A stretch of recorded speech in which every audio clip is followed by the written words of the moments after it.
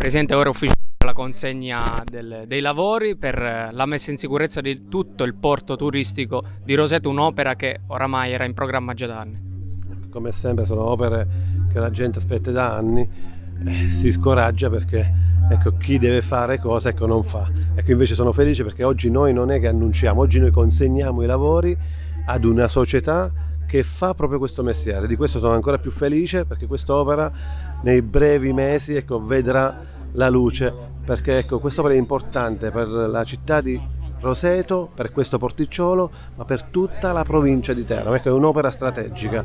Ecco, io l'ho detto che in questo anno e mezzo sono quello che vedete poco a fare carte, a fare ecco, grossi pensieri, ma sono ecco, quello di cantierare e realizzare le opere. Di questo sono felice. È anche un'opportunità per tutte le attività commerciali, no, che operano qui in questo porto, no? Le famose barche che entrano e escono, che ogni anno hanno problemi di entrata ed uscita. Questa messa in sicurezza permetterà che gli ingressi saranno sicuri e saranno, ecco, possono essere varcati senza più difficoltà.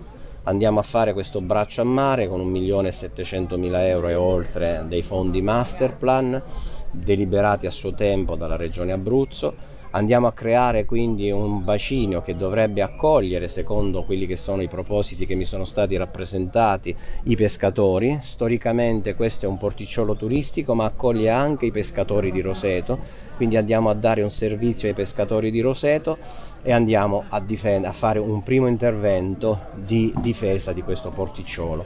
Questo porticciolo ha bisogno ancora di tanti fondi che erano stati deliberati anni fa, ma che poi sono stati consumati a monte, che non ci sono più, quindi bisognerà riprendere un'interlocuzione con la Regione Abruzzo per cercare di trovare i fondi per sistemare l'Argine Sud e fare altri interventi. Si pensa anche, lo sapete, a un ampliamento verso collina delle aree destinate al porto. Sono tutti interventi che dovevamo ragionare con la Regione prima del coronavirus. Adesso questo discorso andrà ripreso per incidere su questo porticciolo che può essere veramente un volano di sviluppo per il turismo rosetano.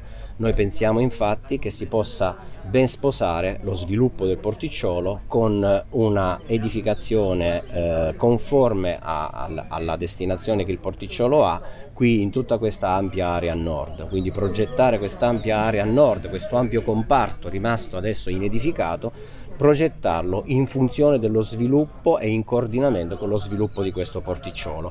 Quindi tanta roba interessante per la città di Roseto da questo intervento può scaturire.